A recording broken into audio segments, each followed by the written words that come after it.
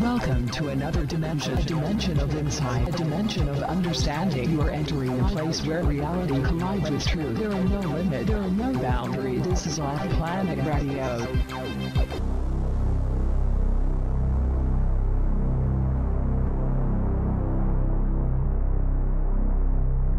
Hey everybody, welcome back to OffPlanet Radio, OffPlanet TV. I'm Randy Moggins, and Emily Moyer is with me. She's going to introduce our guests. Welcome to the show. The website is offplanetradio.com, and of course our Patreon member site is patreon.com/offplanetmedia. Welcome to the show, and hey, hello, Emily. Hi, how you doing? Nice to be back, Randy. We've had a few weeks apart, so always good to be back. And yeah, it's good. We have one of our favorites, probably our favorite guest with us tonight. So here to do a little election nonsense, since all he and I ever seem to talk about is nonsense anymore, right? Kavanaugh nonsense, Q nonsense, or whatever, right? So we're going to do a little election nonsense. We're going to get into the mess of the many different tiers of the secret space program industry and do some astrology of the characters in it in the second hour. So Robert Phoenix, good buddy. Welcome back to OffPlanet Radio. Welcome back. Hey, it's great to be back with the two of you. Yeah. And always a real treat to hang out with the OffPlanet crowd, getting some nice synergy with you two. So thanks for having me. Mm-hmm. Feeling it tonight. So the kitty's joining us too. We just got a big meow. Yeah, Rosie's here. She's getting involved, doing her thing. She's ready to vote. So this is my version of Olivia right here. I think people who know Dark Journalist has Olivia. Mm-hmm. I have the lovely Rosie. My cat is actually named Olivia. She's over here. That's too weird. Let's get the Olivia. Hold on. That is too weird. We're going down. Let's see. There, man. Oh, who's that? Bring that cat back up there. Let's introduce the two cats. Olivia, that's Rosie. Rosie. Oh, who's that, Rosie? Yeah, oh. these are the secret. Oh, space Olivia cats. Sees Rosie. These are the secret space cats here, right? Wow. Randy, is that a first for OffPlanet? Is that a what? Is that a first for OffPlanet? I think so. The cat-to-cat thing. Yeah. The cat, that's got to be a first. Yeah, my cat has been on the show before, but not with another cat. So we can actually probably post this under cat videos, and we might get some extra views. There you go. We can put it on Facebook. Well, I would post what I thought was a really good article on my website. Yeah. I posted to Facebook. I might get 10 likes. Then I posted Jasper talking about how much he liked my post, and I got like 70 likes. Right? How much he liked my article. So, when in doubt, pimp the cat out. Face it.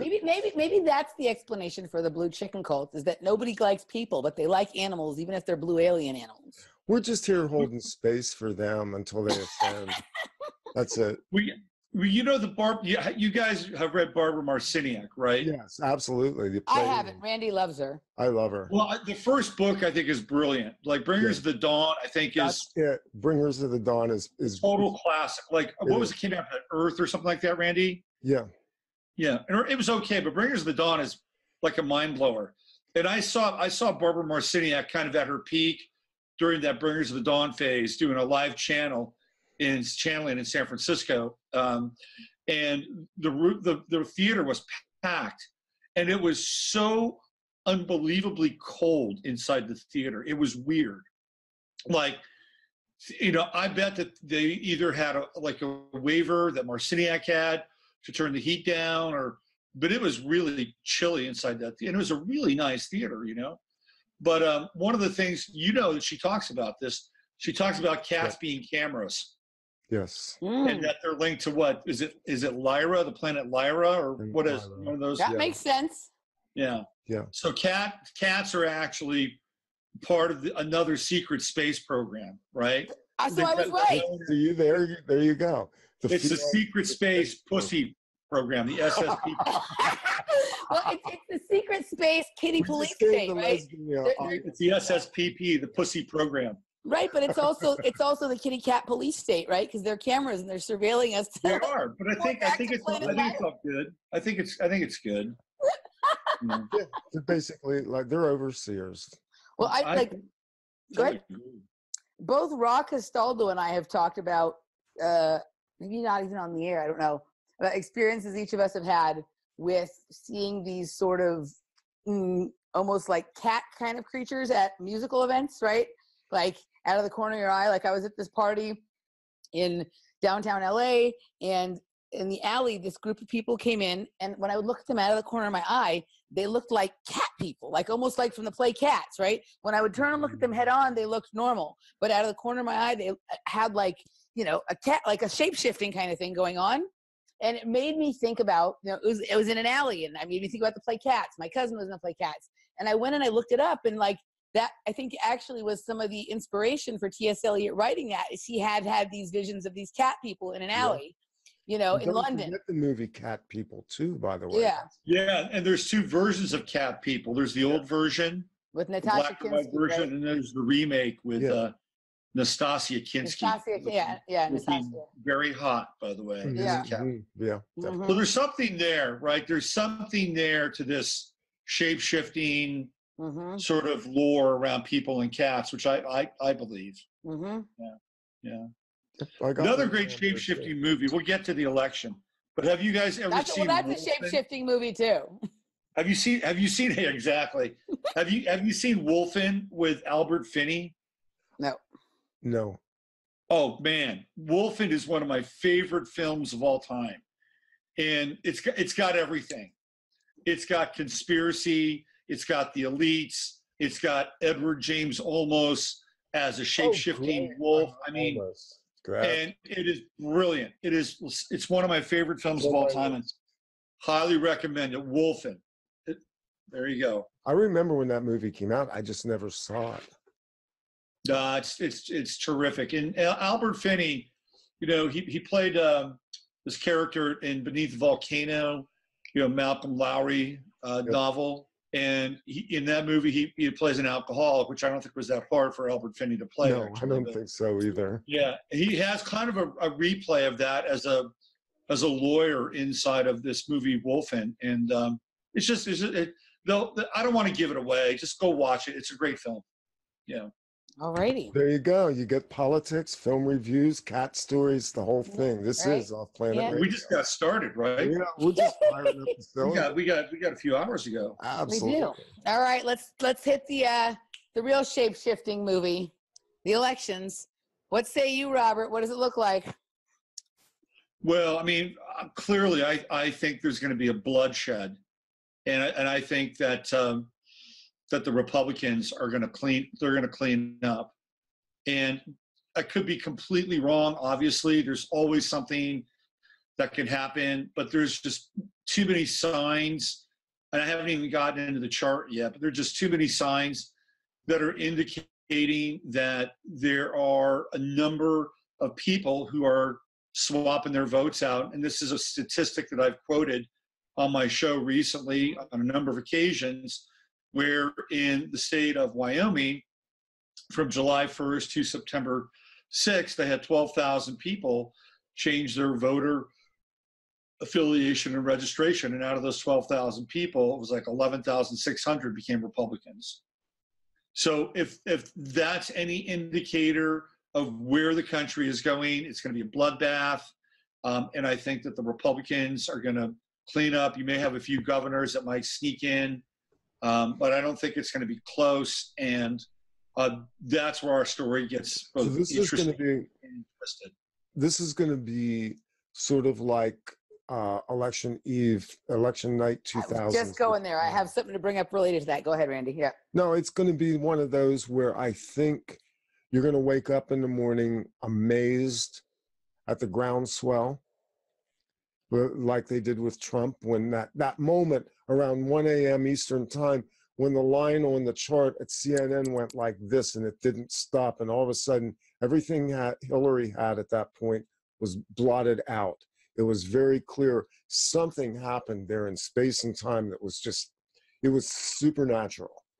And I'm kind of seeing that with this, where there's a groundswell, but people aren't talking about it. There's a lot of closet converts out there right now because, quite frankly, the Democrats have completely mismanaged their own tactical teams. They have overplayed this so badly that they've alienated what would have been their own particular groundswell. I think they could have turned this if they had played this prudently, but they've mismanaged it for 16 months. So this is a really good point you bring up, Randy. And one of the things that I talked about on my show today was that, is this possibly intentional? You know, are we looking at collusion at a really high level? So, and I thought about this. Why did Elizabeth Warren, 2 weeks out from the election, do that stupid stunt with DNA.com or Ancestry.com and basically step in a pile of buffalo dew and make herself look ridiculous?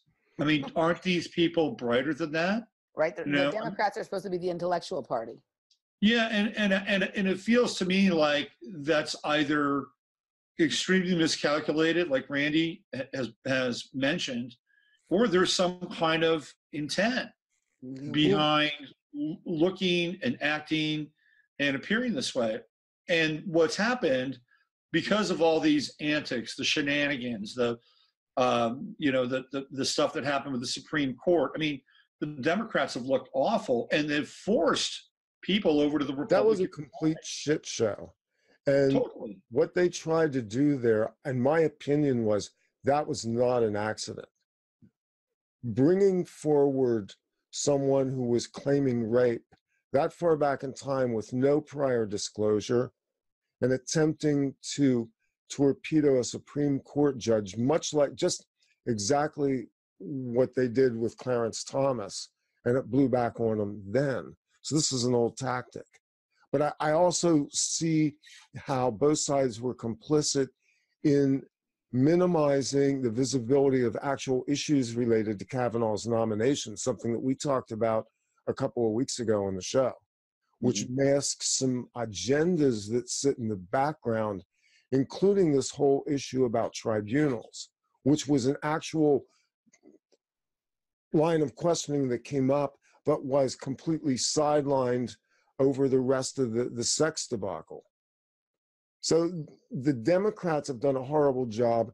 The Republicans appear to almost be like springboarding off of everything they do. And you have to wonder after a while if somebody isn't paying attention to the physics that's occurring inside of public opinion and all this. Yep. The other question I had, Robert, is when we sat here and did this almost exactly 2 years ago before the presidential election, a figure that, was actually quite important in that was James O'Keefe. And we've been seeing him pound out the videos again the last couple of weeks. How much do you think some of this footage that he has caught has damaged, because some of these local and state news organizations have really been reporting on it. Do you think that some of this stuff that he's been doing has really been damning for them? And then my other question is, at this point, the Democrats, they can't stand him so much and they think what he does is wrong. Why haven't they gotten their own version of James O'Keefe to go in and do this on the Republican side? Maybe you're right. Maybe this is, a collusion and they're trying to bring down the Democratic Party intentionally.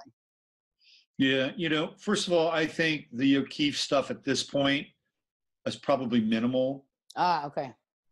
Maybe with a candidate like the governor of Florida, that might make a difference on some level, because have you seen that video where that Haitian guy is just like, the Haitian guy is kind of interesting, he's like being just incredibly honest about the whole thing. Gillum, is that the governor? Yeah. That might make a difference. What about with McCaskill or Donnelly or some of them? Well, McCaskill certainly might. Here in Texas, I don't think Beto really stood much of a chance. So I'm not sure how much of a difference that's going to make. I think that probably the bigger issue is the collusion with money and sort of the, whatever Soros is, tied into this migrant wave, and which I talked, Soros is partnering with MasterCard. He's doing this thing called Human Ventures. So they're setting up a line of credit for, quote unquote, migrants when they come into this country. And so, yeah. Oh, yeah. So he's already got it. I haven't heard this. I talked about this today because, one of the things that's interesting, we can get into some of the astrology around this in the second hour, is that we often think that it's government that is taking on sort of the commercial or the corporate entity and merging with it and, creating this fascist state, right? Which is the basic definition of fascism. But I've been watching commercials lately, and commercials and corporations are becoming much more political. And they're becoming kind of parties and even sort of political zones unto themselves. It's the corporate neo-Marxism you and I talked about last week. Yeah, but it's coming now not from the government side. Right. But it's coming from the corporate side. Yeah, the corporate. And the corporate side is saying, well, we can compete with government now. Yeah. Because we have the eyes, we have the money, we have the advertising budgets. We think we have the keys to get into people's psyche under the age of 35. And all the while hiding the fact that the government itself already is a corporation. Absolutely. This is completely lost on anybody who's pulling levers tomorrow, is that they do not know that they are voting for officers of corporations. It doesn't matter what level of office. Right. These are all corporations. And if they would go and they would look at the CAFR information, the Comprehensive Annual Financing Reports that came out years ago, they would see exactly the stream of money and how government is really funded on the back end. I mean, it's not lost on me that for all the genius of what Catherine Austin Fitts has done, that has gotten lost in the bandwidth somewhere. The concept that they're running two sets of books at every level of government. That's right. California has always been one of these states where the CAFR sort of disjunction has been sort of the most egregious and the most visible in a lot of ways. And you could look at those books because the state is crying poor all the time. But in actuality, Billions the state of is filthy rich. Yeah. And they have deep pockets and deep investments. And you're absolutely right. And I talked about that today. I mean, the United States is a corporation, right? But now you have corporations, fictions, right? Personal fictions, corporations that are now competing with the corporate known as the United States of America. Google is basically the world government. Well, it certainly has. It has one of the tentacles. I think there are a number of tentacles. Yeah. And it's a tentacle.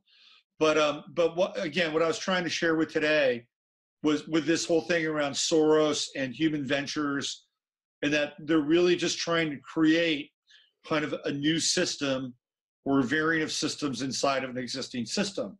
So it's an interesting phenomenon to watch. I don't know if you've seen the latest Levi commercial. Have you seen that commercial? It just started running over the past few days. And it's a fascinating commercial in that there's no dialogue. It's all cinema verite. It's shot incredibly well. The light is, kind of low or natural. And there are various kinds of scenarios going on. And it all has to do around people voting, right? And the symbols are fascinating. One of the characters in this voting experience is a woman in a burqa. And now this is starting to show up even more in video, in commercials. If you look at the Nike video with Kaepernick, clearly there's a woman in a burqa. She's a what do you call that when they fight with the stick? She won the silver medal. She won the silver. I can't remember her name. She has an interesting name. You've got the woman in the burqa there. Yeah. There's a woman in a burqa voting. There's a woman who is voting, and she's got that classic 70s styles throwback, echoes kind of subtly of, Black power, Black empowerment. There are people on a bus. They're on a bus, okay? And they're going to vote. and who knows where the hell that bus is, where it's coming from, where it's going, but clearly it's a bus, and it is not a very slick or fancy charter bus. Then there's part of this montage are these guys, like it looks like they're in a a part of Soweto. I kid you not. And they're walking around on crutches, and then there's like the one kind of normal sort of American theme where there's a young guy and a father, and the kid's got an earring, and there's tension between him and the father, and clearly it's a grassroots sort of take, but that kid's not going to vote the same way as the father. I mean, that's the message. So I'm like, okay, well, what's going on here? And at the end of that commercial, Levi's is basically telling people to go out and vote. What you don't see in that video is you don't see outside of the father whose vote's going to get canceled out by, who knows, his earring wearing, maybe queer son. You don't see quote unquote grassroots Americans. And in fact, some of the scenes don't even look American. So what's up with that? So it's like there's this, are they going to be voting in downtown Lesotho? I mean, this is the new America. This is the demographic wet dream that's been dreamed up by Madison Avenue to create a composite that's identifiable and segmentable. This is marketing at its finest. Yeah, absolutely. 100%. And it's like, okay, well, great. I'm not in that commercial. You're not in that commercial, Randy. Nope. You're not in that commercial, Emily. And it's just. I don't vote, so I would never be. No, I get it. I know, I get that. But whatever you might represent, right? Yeah. You're not there, and Randy's right on point. But the whole idea is that the voting has to do with something that is beyond borders. Mm-hmm. And I'm watching these things pop up, right? That's one. Kaepernick commercial's the other. And then there was this other commercial that Johnny Walker Black did about a year ago with a band called Chicano Batman. Do you know this group? I think they're from LA. Mm-mm. Anyway, they're pretty well known. And, they're these Latino guys, and they play this kind of, Latin rock fusion thing. And Johnny Walker Black did a commercial with them about a year ago, which I'd not seen. And trust me, I watch a lot of TV, especially sports. And the commercial is the band, they're sitting on a rooftop. They just had their little Johnny Walker Black tipple, although you don't see them drinking. They get up off this rooftop and they start to hit the streets of LA, and they start playing This Land Is Your Land, This Land Is My Land. So they're doing Woody Guthrie, and it's, quote unquote Chicano-fied. And it's about walking, right? Walking. And it's Johnny Walker Black, keep walking. Movie. I mean, it's like, why is this commercial airing, really a week? It's a year old. They started getting a heavy rotation. It's a migrant caravan. The election. And then there's the caravan happening. Well, and isn't there, like, I saw on Tucker Carlson last week that there's a lawsuit being filed on behalf of the people in the caravan saying that it's unconstitutional not to let them into the country. Or to try and stop the caravan. So you have people who are not U.S. citizens, who are outside of the United States, trying to say that something is unconstitutional. It sounded crazy. You know what I'm talking about? I do know what you're talking about. And, there's very specific language. Mm-hmm. Like the people that set up the current immigration laws were Reagan and the two Bushes. Especially the first Bush. Mm-hmm. Basically set everything up to where what we are now experiencing, and made it very, very easy. And there's specific and particular language in there that if they wanted to, they could probably get some kind of legal plank on. So, and I actually heard one of the attorneys go into great detail, bored the hell out of me, but I had to listen because, apparently it's an important thing. Well, where is Homeland Security in all of this?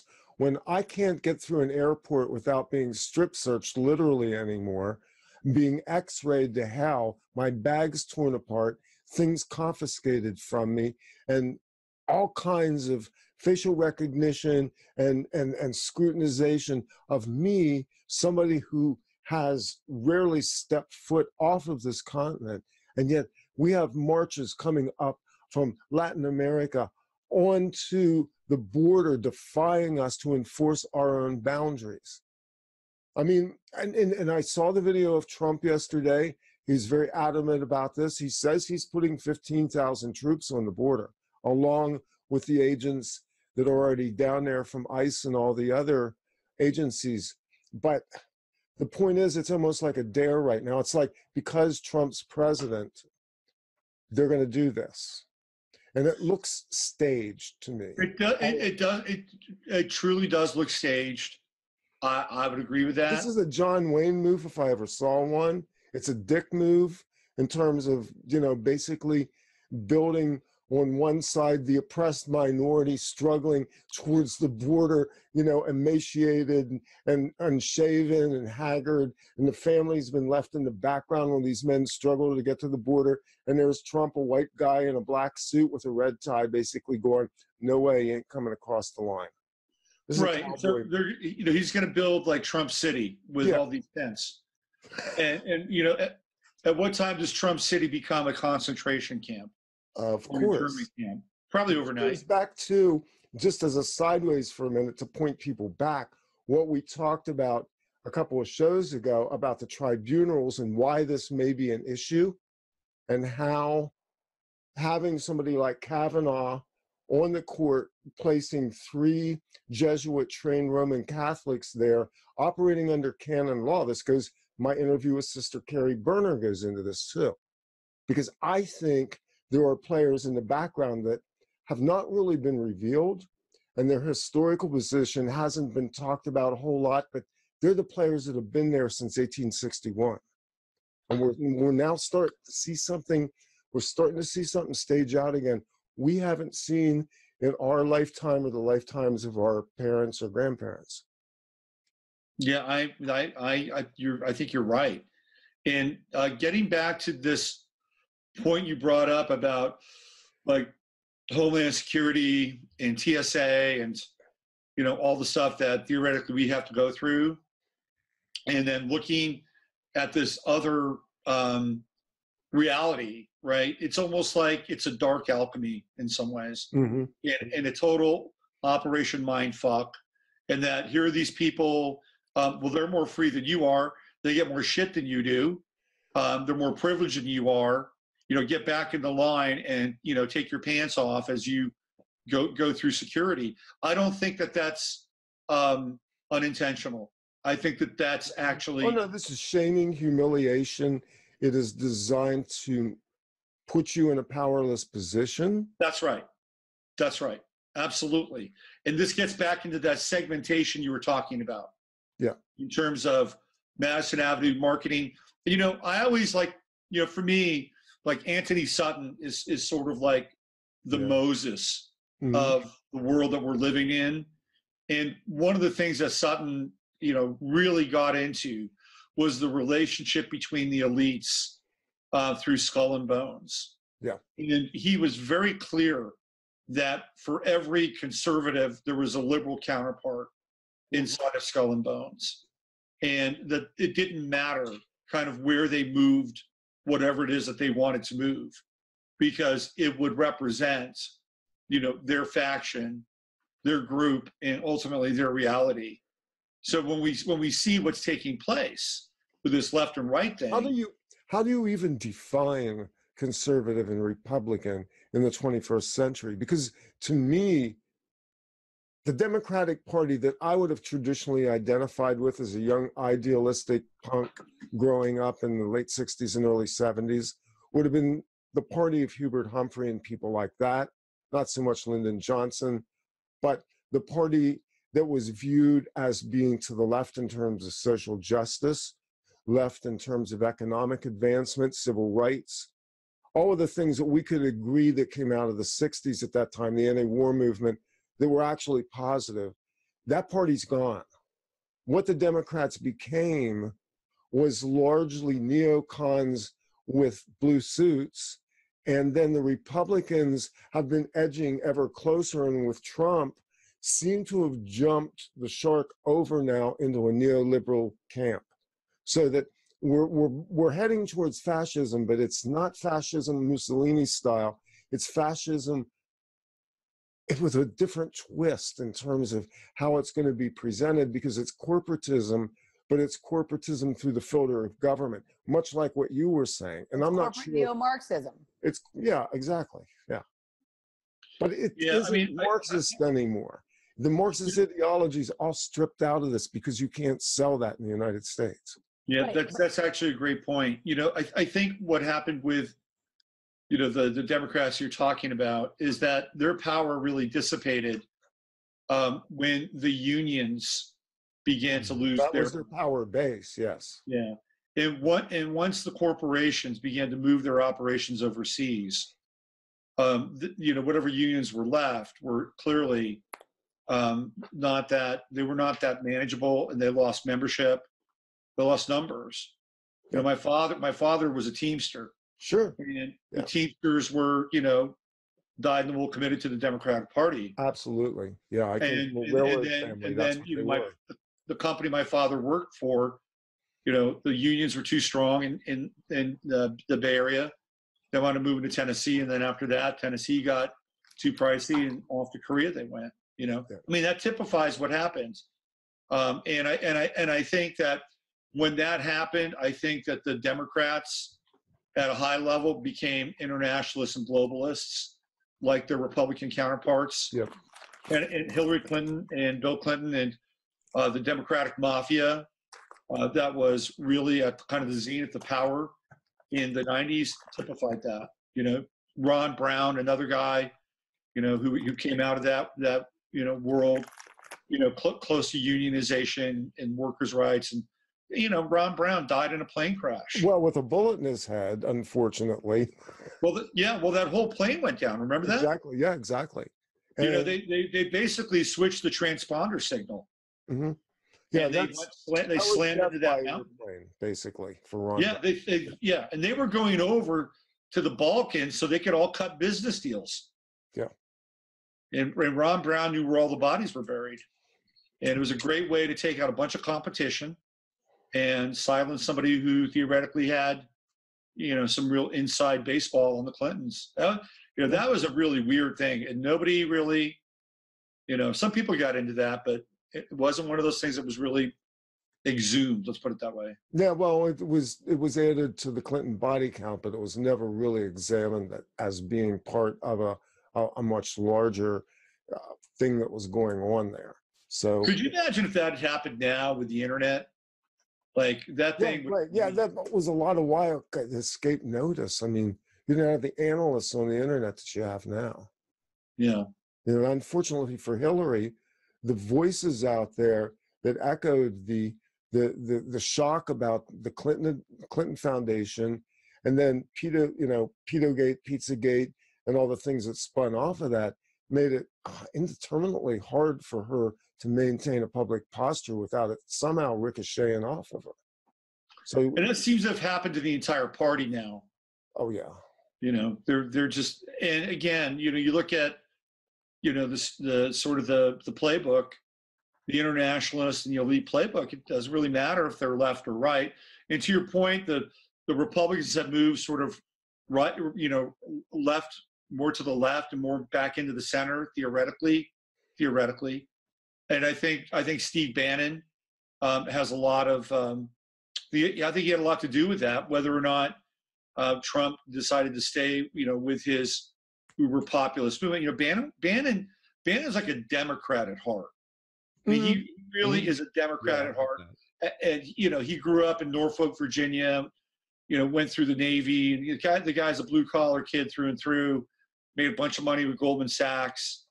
And I think that he's trying to typify the voice. He's going to have a big year. Shifting a little bit to astrology, Steve Bannon's going to have a big year. This is going to be the comeback year of Steve Bannon. Watch. You just watch. Everything that Bannon talked about, got vilified for, became a poster child for racism, white nationalism, fascism, which I don't think he is, by the way, but it's an easy target. He's going to wind up this year looking like a prophet. This is going to be Steve Bannon's year. I was watching a little bit of a debate. There's a Canadian series called The Monk Debates. that are quite interesting. I was watching a little bit of a debate from the other night of Steve Bannon versus David Frum. And David Frum, who has classically been thought of as a Republican, was representing a liberal position, and Steve Bannon a populist position. And one of the things that Steve Bannon said, and he said it very convincingly, and I believed him, is we will have a populist future. The only question is whether it will be a populist nationalist future or a populist socialist future. And I thought that was a very interesting point. Those are the two choices we're given? Wow. I'm not saying that I think he's necessarily right, but I thought it was very interesting. So David Frum is representing a liberal position, which really was coming off more as a globalist position, right? So it's basically, because there's a degree, socialism is on a certain level, Bernie Sanders is kind of a nationalist. It's just a different kind, right? So, socialism, a lot of socialism is more nationalist, but he was basically saying that either we're going to have a Bernie Sanders style of populism or we're going to have a Steve Bannon style of populism, but it's going to be populism one way or another. And I thought it was an interesting point. Well, again, astrologically, I would tend to agree with them. Mm-hmm. We're winding down, even though we're going to hit that mother lode moment in February of 2020 with the Pluto-Saturn conjunction. Yeah. But we're winding down with Pluto and Capricorn. And within 5 to 6 years, we're going to be in Pluto and Aquarius. And when that happens, we are moving towards some kind of collectivity.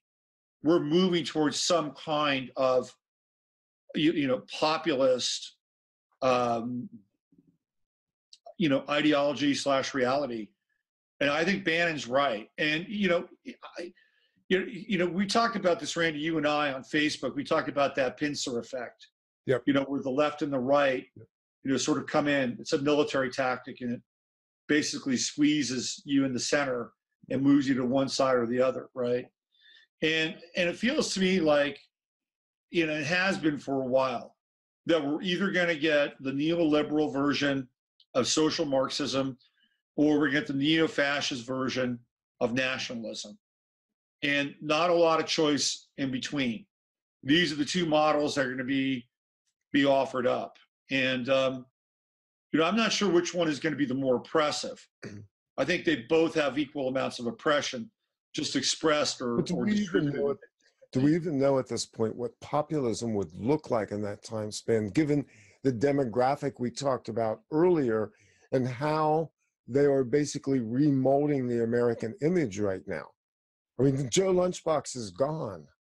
The guy in the jumpsuit, the flannel suit, these are archetypes of Western civilization that are now disappearing into a melting pot. And that melting pot is a cauldron of different affinity groups and ethnic mixes, much like the woman in the burqa. What represents populism now could look like a whole lot of things, including Sharia law in some form. Yeah, that's where I see that going. Yeah, no, you bring up a really valid point. And, I think we have to look at sort of, who's on the roll and rising now. Yeah. So we look at millennials. And millennials, it's easy to typify millennials and put them in one kind of camp and category and just say, it's a patch of snowflakes. And that's not really true. No, it's not true. I think that there are a lot of millennials that are really switched on. They realize that the game is bullshit. And they don't have a lot of alternative models. You see, that's the problem, is that if we go back, say, to the 1950s, there were models for us to be able to embrace. One model was that you could get a job with a reasonable amount of training. That job would pay you well enough. That's right. And you could actually raise a family just by having that job, okay? Part of that model also was the religious, social, and moral training that went along with Christianity as an organizing principle. Yeah. Those two were hand in glove in the middle part of the 20th century. And then the 1960s and then the 70s come along and everything gets fragmented. In the 60s, it's that organizing principle of religion that gets atomized. And then the 70s, it's what happens to the workforce. And the workforce begins to get dissipated and redistributed through globalism. So now you've got a group of people, young people, that have no model, really. They're burdened with student debt, up to their third eyes in student debt. Many of them raised in split families by their mothers. Not a lot of male modeling around. Generation as well. Yeah. And so they're okay. So what's going to happen to these people? You know, where are they getting, you know, the interesting thing about the Pluto and Scorpio kids, because that's the millennials, is that they will go through things intensely, and that they'll go through things all the way to the end. And there's a great potential for transformation with this generation. Mm-hmm. Really great. Their challenge is that, again, we're dealing with outer planets. They've got Neptune in Capricorn and Uranus in Capricorn. And Capricorn represents the father in the chart. Represents father, governing principles, corporations, big business. And so they have these two planets, both of which can be fairly unstable when it relates to these principles. Like Uranus wants to blow shit up, right? Uranus wants to turn things over. Neptune feels lost, can feel abandoned, adrift. You're not connected with, you know, kind of a greater plan in some ways. Yeah. So where we are now with Saturn in Capricorn, it's going to conjunct generationally their Neptune and their Uranus. It's also going to sextile their Pluto. So this is actually a very interesting time for millennials, and we might see a tidal shift with them. And they may have looked like one group, say 3 or 4 years ago, and they may look very different 3 or 4 years from now. And I can't tell you kind of where they're going to go or what it's going to look like, but I do have one interesting statistic, is that the millennials that are marrying are divorcing a lot less. So when they bond and they're together, they stay together. Now, whether they have children or not, I don't know. That's a whole other thing. I know a lot of millennials that are choosing not to have kids. That's exactly been, yeah. Or they're having one and they're very deliberate about it. Right. And they're also more circumspect about the system itself. I mean, they're not a boisterous generation. They're not politically active overall. But in private conversations, I've got kids that are millennials. I know what they think. And their thinking is, I'm going to work hard. I'm going to build my life. I'm going to do it with the least amount of friction possible, which includes, in a lot of cases, basically being anarchists in exile. Much like Emily and I are, in terms of we keep things kind of at this distance, which means we're not activists, but at the same time, we're very aware of the mechanisms of the government, how it functions, and how you duck and dodge all that, which makes for, at some point, a generation that if they get a significant updraft, they have the ability to galvanize into something that would look starkly different than previous political activist movements we've seen. It would be a resistance, but it's a resistance in action and not in ideology. That's just my assessment of it. Yeah, I think it's a good one. You know, I do readings for millennials, and I have a few students that are millennials. And I'll share a story with you about a young man who helped me produce my my astrology video. Lived with me for 6 months, and millennial kid, got to know him. We worked together, and he's become a born again Christian. Now that is a Pluto and Scorpio kind of deal, right? You know, Scorpio is extreme. So he's become somebody who's involved in his church now, and feels great about it. Now he's a Pisces, so he's got some traction in that world. But clearly, it indicates the type of deep personal transformation that millennials are capable of. It's going to be interesting, you know, because if we go out 30 years from now, it's like a lot of the people who built the systems that we're living in are going to be gone. They're going to be gone. You know, the Pluto and Cancer people, the boomers, they're going to be gone. And who's going to be running the world? Who's going to be running the machinery? Who's going to be fixing things? You know, there's a whole like legacy and generation of men, some women, who were engaged in the operations and the mechanics of kind of running the country, running the world, power plants. You know what I'm talking about. Who's going to do those things? Is it going to be AI? Is it going to be robots? I mean, is that what's going to happen? Because there's a whole group of people that are migrating out of this domain. And it's going to be very interesting to see how things are maintained, worked with, and operated 30 years from now. It's going to be very fascinating to watch. The group after the millennials, and that's my son's age, they range from around 22 to about 12. And I'm not sure where they're going. This is the iGen. Huh? The iGen. Yeah, I'm not sure where they're going. They're very different in terms of like their attire tends to be sporty. They wear a lot of gym shorts. They're very into like athletic trends.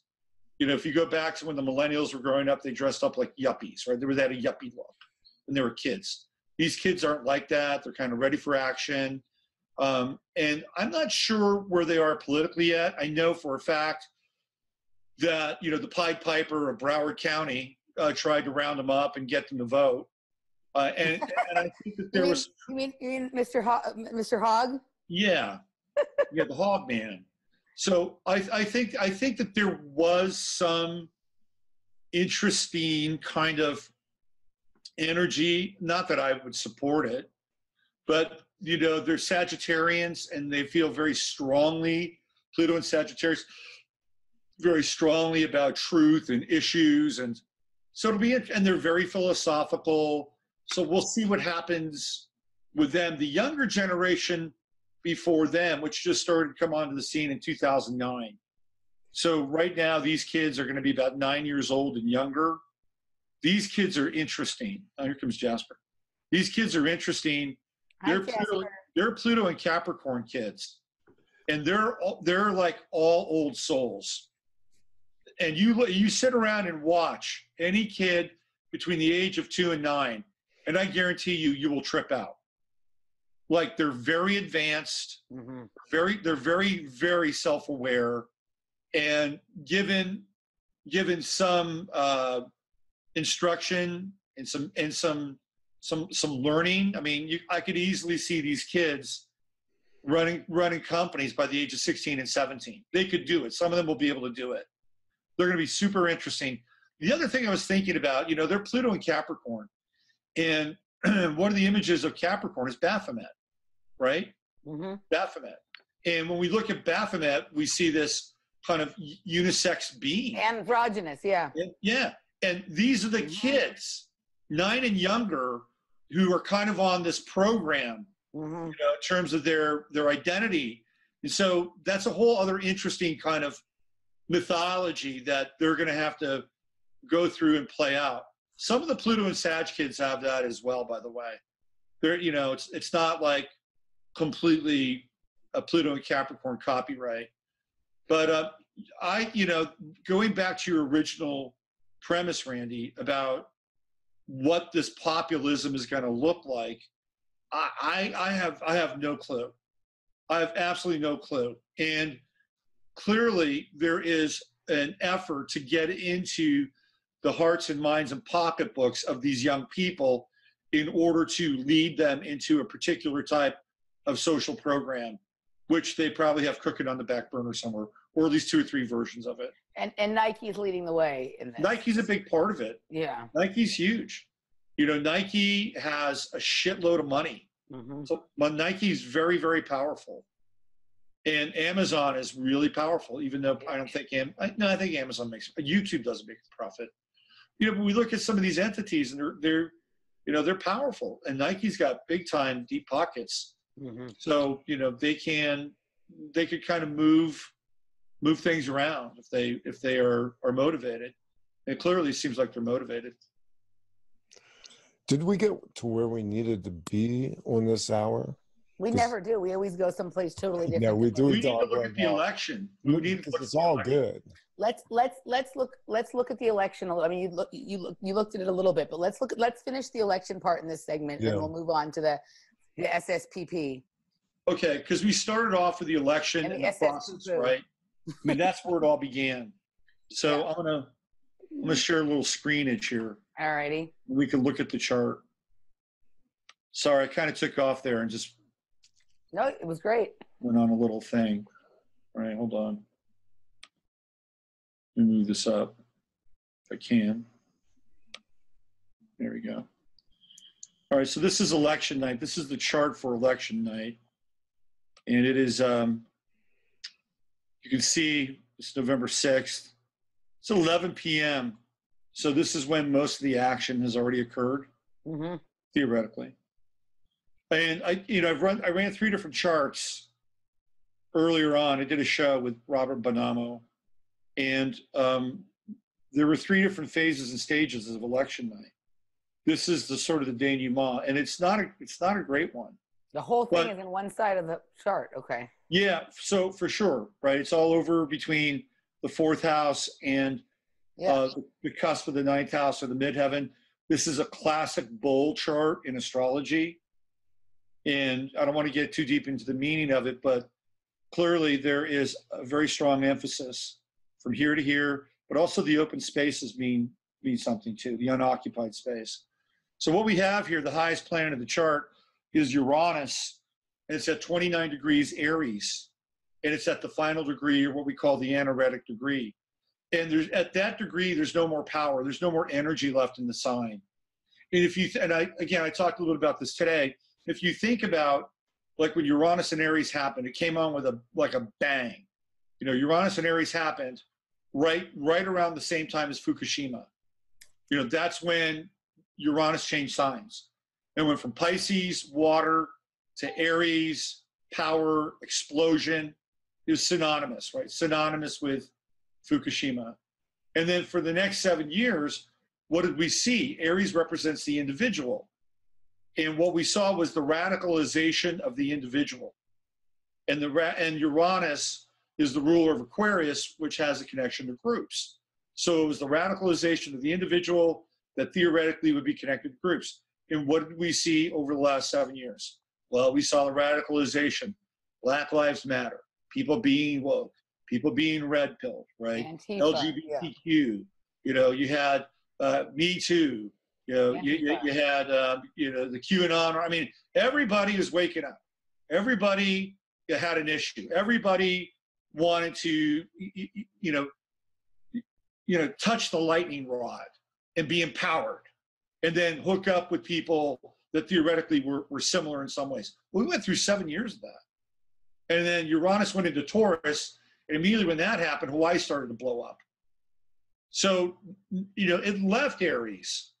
And now it's back again, and it's like, how much energy do we have left to get into that kind of radical self-expression? Well, this is the last stand. This is the last stand. It's election night in the next couple of months, and then at the beginning of the year, Uranus goes back into Taurus, and it won't be in Aries for another 74 years. Okay, actually, sometimes 84 years. 84 years. So it's a long time, right? This is it. And an election night at 11 o'clock, it's at the hour strikes midnight, right? It's right at the top of the chart. So there's no energy left, and yet there's this kind of radical insistence that something happened, that something changed, that something gets done, right? Now, if you go over here and you look, I'm thinking about Don Lemon. I've been thinking about Don Lemon last week saying we have to do something about white men. Yeah. That's like a 29 degrees Aries thing. Ah, okay. Because Aries also, one of the words associated with Aries is Aryan, correct? So, I mean, that's going to come up as part of the language around this. But here, the other thing that's really fascinating for me, being in a white body in this lifetime, and having to go through certain kinds of things that are associated with, my pigmentation, my age, all these things, right? It really interests me to watch what's going on. And there's a part of me that understands it as a social program. And as a quote unquote so-called white male in this lifetime, I actually find it to be completely abhorrent more than aberrant, right? I do. But if I was typified with any other race or color, I react the same way. You know, and if I was a so-called black male and the same thing was going on, I'd have a similar attitude. It's just the way it is, right? But I think what's happening, and this gets back to what you were talking about originally, Randy, about the segmentation. And the segmentation, the message that keeps coming through is that everything that's wrong has to be pinned on the shoulders of the white male. This is what's been taking place. And there's the guiltification factor. I mean, all these things are going on. But I will tell you that message is starting to kind of run dry.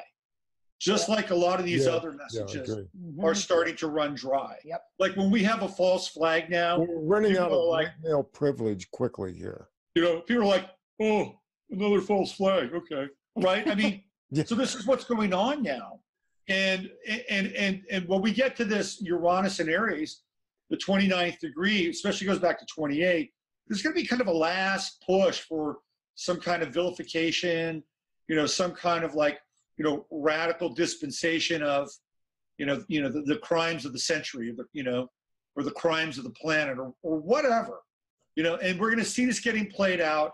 And eventually the energy around all of it is going to go away. It's going to go away. Now, these people who are creating these new ads that we were talking about, which is the new tribalism, that's Uranus and Taurus, by the way. Taurus is very tribal. It's earth-oriented, earth-centric. So the idea here is to kind of either radicalize, empower, or create groups that are actually, sort of the embodiments of diversity in a very direct kind of way. And so we're going to see some of that. It'll be interesting, but the energy around this whole electrification of the self, which is what Uranus and Aries was, it's dissipating. It's kind of gone. But election night represents kind of the apotheosis of that. And I don't think it's going to go well in some ways. I feel like that the energy is radical. Like it's right up there at the top. You think it's radical. Riots? Yeah. And if you look at over here, you'll see that the nodes are shifting on election night. So we've been in basically the nodes, which are the ascending and descending plane of the moon. The node, the north node / true node, has been in Leo. And Emily, you and I talked about this on our little mashup around Joe Rogan versus Alex Jones. Yeah. Alex Jones, Joe Rogan, they're born 182 and a half days apart or whatever. Yeah. Joe Rogan, August 11th, Alex Jones, February 11th. And we saw Alex Jones basically take a massive tumble and fall. South Node in Aquarius, and the South Node was right around his sun, by the way. And so was Mars, I think, when he started to go through all that shit during the summertime. And Joe Rogan, the Leo, his sun ascended. So Alex Jones's sun set, Joe Rogan's sun ascended. And we went through all the stuff with children, pedophilia, the border, kids getting separated from their families, all this stuff with children around the true node in Leo, okay? That's shifting now. For the next roughly year and a half, it's going into Cancer.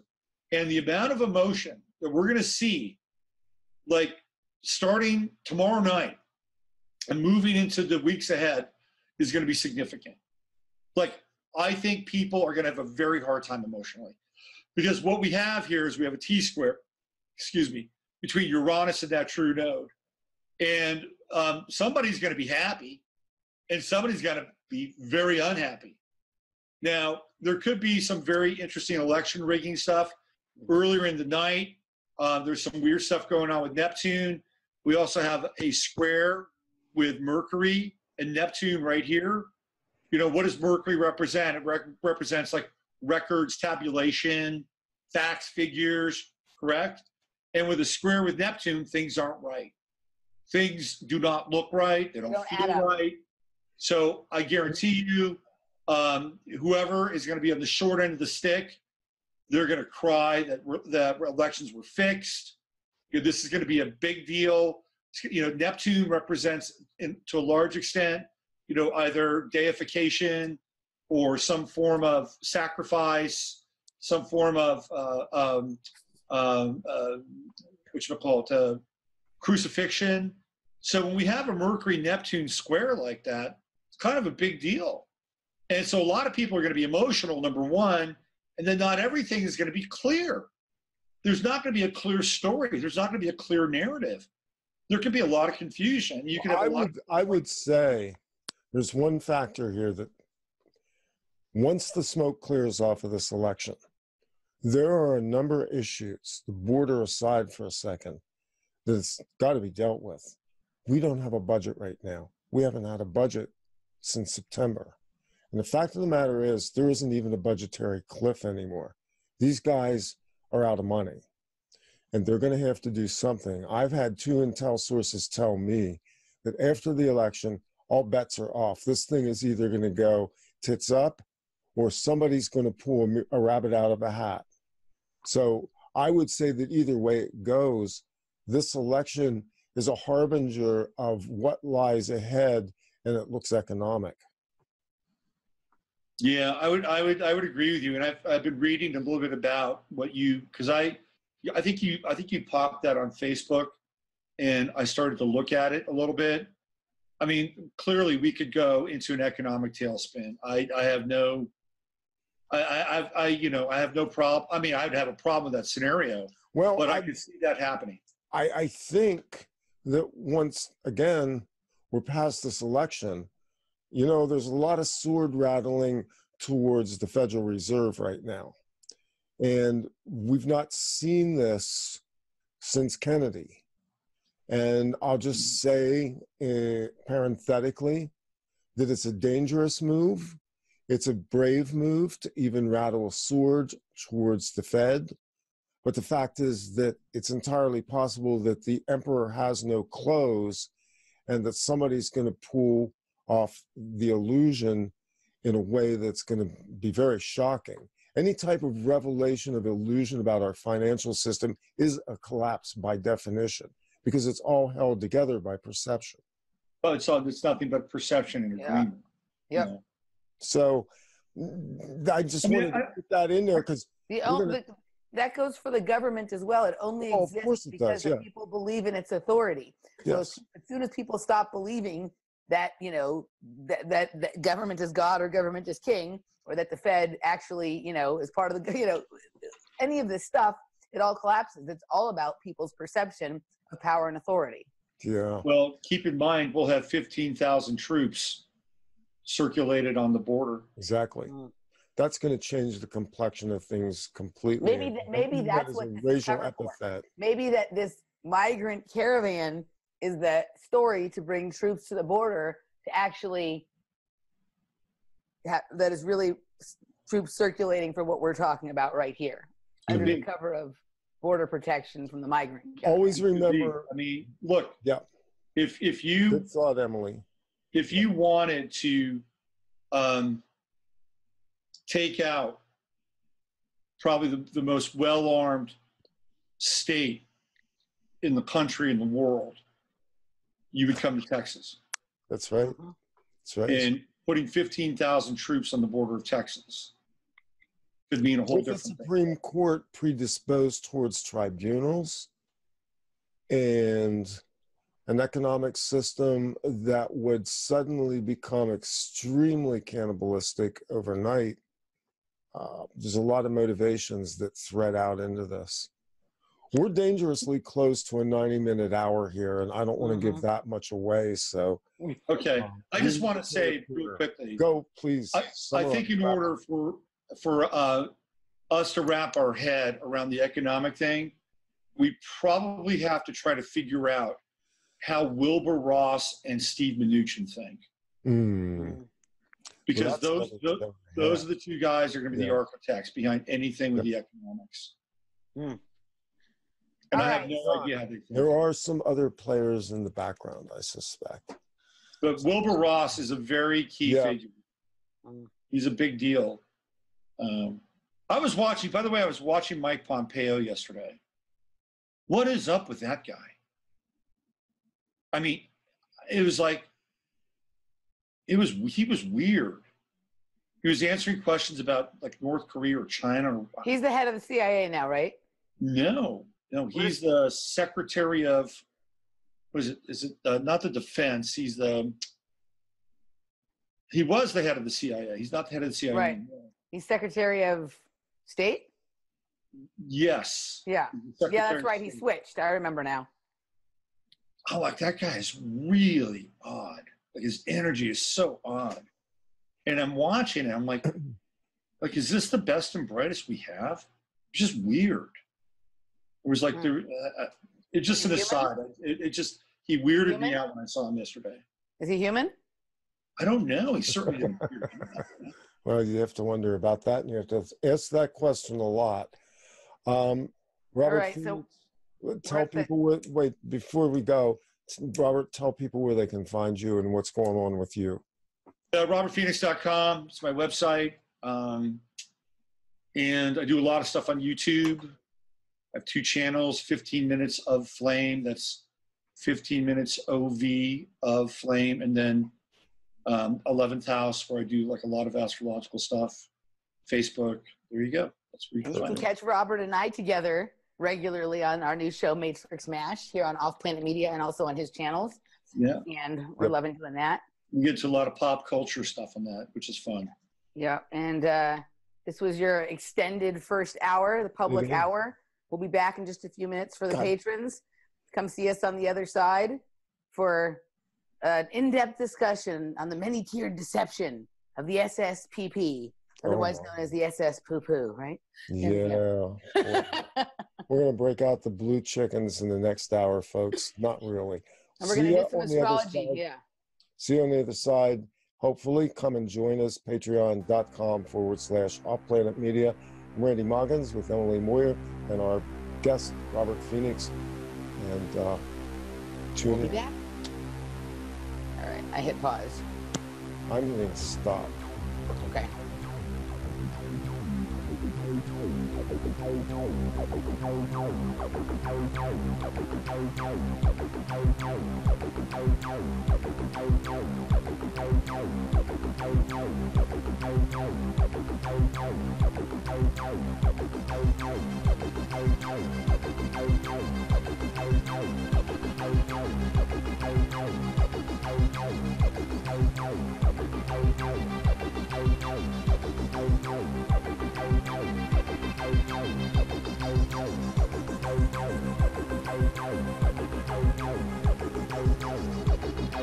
You are listening to Off Planet Radio at offplanetradio.com.